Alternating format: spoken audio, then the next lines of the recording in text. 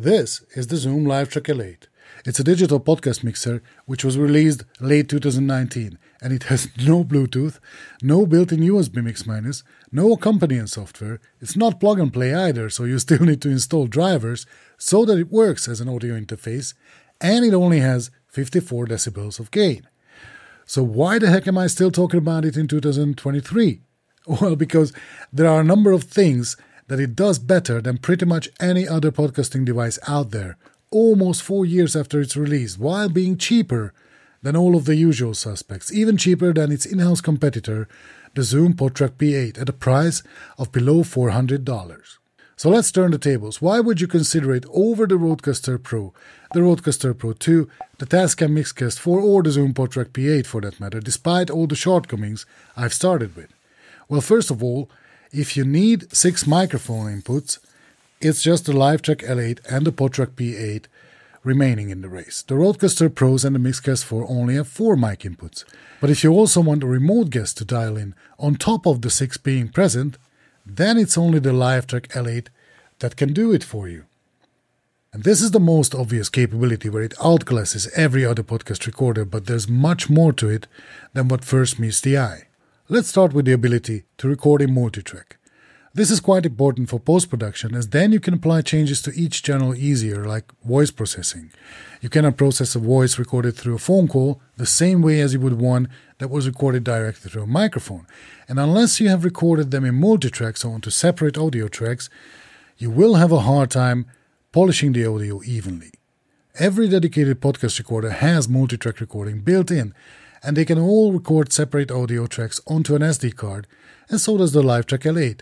But while its main in-house competitor, the PodTrak P8, does not have multitrack USB recording, so it cannot send out separate USB channels into your DAW or digital audio workstation, the LiveTrak L8 has that, so it can record simultaneously into, say, GarageBand in multitrack while capturing multitrack files also to the SD card. Second, when you are about to record remote guests, you will need the so-called mix minus setup, which ensures that the audio that is coming from your remote guest does not get sent right back to them. Thus, it avoids creating an echo of their own voice in their ears. Dedicated podcast recorders offer this built-in, however, all do it to a variable degree. The Rodecaster Pro and the Tascam Mixcast 4 offer 3 simultaneous options for recording a remote guest with built-in mix minus, one over USB, one over Bluetooth, and one hardwired with a TRRS port. The Rodecaster Pro 2 has 3 USB options and Bluetooth, so altogether 4, and the PodTrak P8 does not have Bluetooth built in, so it only offers the USB mix minus and the hardwired options with a TRRS cable. However, it does so at the cost of losing 2 of the 6 mic input channels, and even if you get a Bluetooth dongle for it, it does plug in right into the TRRS port, so it's either Bluetooth or hardwired. The LiveTrak L8 has the single hardwired option, but you don't have to sacrifice any of the mic inputs for it. So if you want to line them up along how many participants you can record, it looks like this. With the Rodecaster Pro 2, you can record up to 8 people, 4 of them being present and 4 remote guests. With the original Rodecaster Pro and with the Tascam Mixcast 4, it's 7 persons, 4 of them being present and 3 remote guests. With the PodTrak P8, it's 6, out of which maximum 2 can be remote guests. And with the Zoom LiveTrak L8, surprise, 7. 6 being present plus 1 remote guest. That is, at least if we only count the built-in options. But rest assured, this little guy has a lot more up its sleeve than what we could tell based on the raw specs. Before we get on to its flexibility, if you like what you see so far, please make sure to hit the like and consider subscribing to this channel. It's full of videos about podcasting gear and tutorials, like the one you're watching. At its core, the Zoom L8 is a classic mixer, only it's digital. If you've seen one mixer, you've seen them all, as they say, but well, that might just not be quite the entire truth. As all mixers, it might look intimidating at first, but it's actually pretty simple to understand, as the basic operation of every mixer is that you have inputs. From where the audio goes through a channel strip, it ends up in the outputs. Everything else is specific to the mixer. Here, for example, you have a control section to operate different features of the mixer and an effects engine marked in blue. This is a digital mixer, but if it would be an analog one, you would see these 5 effect knobs lined up on the channel strip individually. Being a digital mixer, the L8 can afford not to do that. Instead, you just select which channel you want to apply an effect for, and you can then tweak it to your liking. And if you want to set up effects for another channel, just select it, and then you can make changes as you want. And the Zoom L8 will remember what you have set for which channel. Moreover, it can also recall what Zoom calls scenes, of which you can have 7, so you can set up 7 different scenes for 7 different shows, and you can just recall them. There's a few more noteworthy additions that make the Zoom LiveTrak L8 unique. First, it has faders.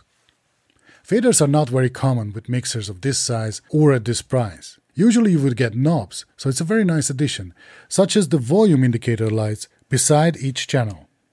Those are really cool. And they put on a show every time you switch them on, which is absolutely useless, but I still love it. Then it has 6 mic/line level combo inputs, which is a lot. Again, more than what you would normally see in this class. Then there are 2 line inputs on channel 7 and 8, but these are actually multi-purpose inputs. For instance, input 7 can be a line input, or a USB loopback, or it can host the 3 sound pads below it. Well, pad is a little overstated, but they are buttons where you can load pre-recorded stuff and launch them from there. Input 8 is where you also have the TRRS phone connection. You can select to use that as a source, or the second USB loopback, or the sound pads below it, or use it as a line input. You most likely would use it as a phone input. And this is where you get the built-in mix minus, so whatever comes in from the phone, you can record it, and whatever comes in the mixer will be sent back to the phone minus the phone itself. That's the mix minus. And finally, the outputs. It has the usual main monitor outputs, this time they are XLR outputs, but what's truly unique here is that you have not 1, but 4 headphone outputs. One of them, of course, carries the main mix, but the other 3 can output individual submixes that are different to the main mix. And this is absolutely mind-blowing, that you can create 3 submixes on top of the main mix. You will see in a minute how easy it is to do so. These submixes options mean that the LiveTrak L8 has unrivaled flexibility. All 3 will be analog mixes, and you can access them by flipping the switch for Mix A, Mix B, and Mix C respectively, below the headphone ports. While this function was originally meant for musicians, it can be beautifully used for podcasting, namely to create further mix-minus situations and thereby recording more remote guests. The idea is to take a phone and send its output into the mixer, then take whatever went into the mixer and send it back to the phone, only we will take out the phone's input itself from what's being sent back, so that it doesn't echo back into the phone. The way you would do it is with the help of this little adapter called the iRig2 from IK Multimedia. It was also not meant to be used for this, by the way. It is in fact a mobile guitar interface, but it works and it's cheap. So here we go, it's a that simple 4-step process. First you'd attach the iRig to the phone, likely with the dongle, especially for newer iPhones. Alright, so now the iRig is connected to the phone. Then you would want to route the phone sound through the iRig into the mixer.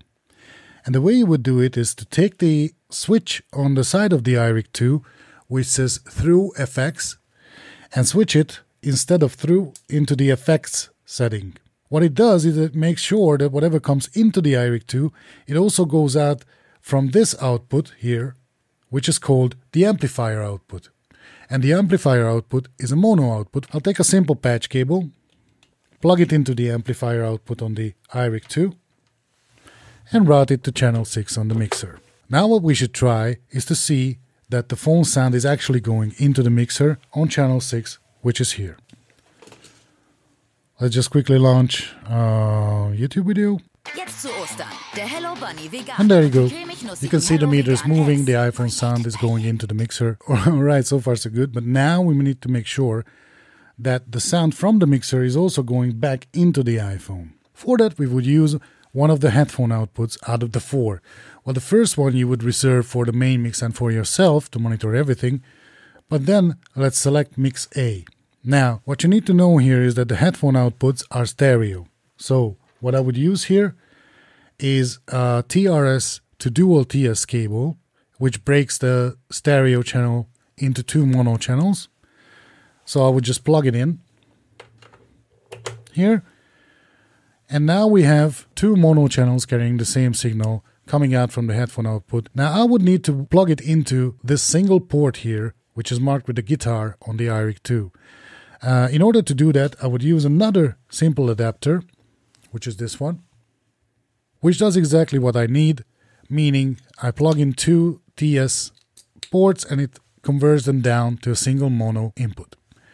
And that is what I'm plugging into the iRig 2. So now we are pretty much done.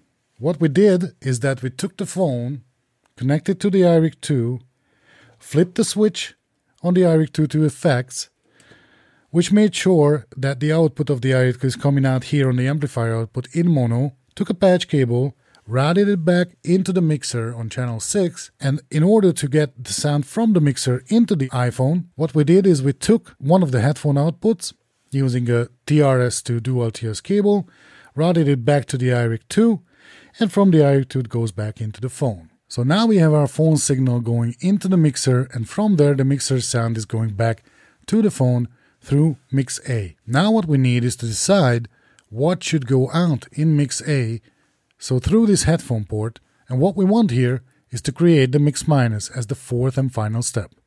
In other words, let's send back the entire mix into the phone minus the phone's sound itself to avoid an endless feedback loop where the phone sends sound into the mixer, which sends it back into the phone, and it goes back into the mixer and then back into the phone, and so on and so forth. And to eliminate this and to create the mix minus, you'd use the control section here. First of all, you would need to flip the switch to mix A for the headphone port so that it doesn't take the master output, but rather mix A. Then click on Mixer, Mix A, and all you need to do is find the channel where the phone's input is coming in, which is channel 6 here, and then pull it down fully. That means that the entire mix is going to be sent back to the phone, but channel 6 will be at 0 level. So basically you won't hear the phone sounds going back into the phone. And while still in the mixer mode, click back on Master, pull back the fader so you can hear it. And actually it's indicated here where it was in the master mix. Yeah. Now we are controlling the master again, and that's it. You are hearing every channel, and the phone receives the mix minus, so every channel minus itself, and voila, you can now record your second remote guest. And best of all, since you have 3 custom mixes, mix A, mix B, and mix C, you can set this up 3 times. Plus you have the built-in phone mix minus over the TRS port. So if you count with me, if you have 4 phones and 3 iRig 2 adapters, all in all, you can record 4 remote guests, and you still have 3 mic inputs left for present podcast participants. And this is also unrivaled in this price cast, and even above it, as it is only the Rodecaster Pro 2 that can do the same. And of course the Rodecaster Pro 2 takes it to a whole different level, but that's a $700 device and this is below $400. And I know I'm a little bit of a nerd when it comes to the amount of remote guests you can record with a device, but I still believe that this is one of the biggest challenges in podcast recording. And if you've ever tried to record a corporate podcast where participants of a panel discussion are dialing in from all corners of the globe, then you start to appreciate devices that can assist you in recording them in good quality. And last but not least, where it beats every single competitor mentioned, even the Rodecaster Pro 2, is recording quality, or more precisely, recording details. The Zoom PodTrack P8 famously limits you on 44 kHz 16-bit recording, so does the PodTrack P4, and all other recorders can do 48 kHz and 24-bit, which arguably is safer for those using the audio for video as well. But the Zoom LiveTrak L8 can record up to 96 kHz, which none of its competitors can do. And granted, you cannot use it as an audio interface then, but it still records 96 kHz onto the SD card. Plus, with its matte gray finish, and with the blue and the red faders and lights everywhere, it just looks very professional. It just looks badass. So while other dedicated podcast recorders are more convenient to use, this little LiveTrak L8 has much more to it than what first meets the eye. And I hope I could successfully demonstrate it to you. With that, thanks for watching and bye for now.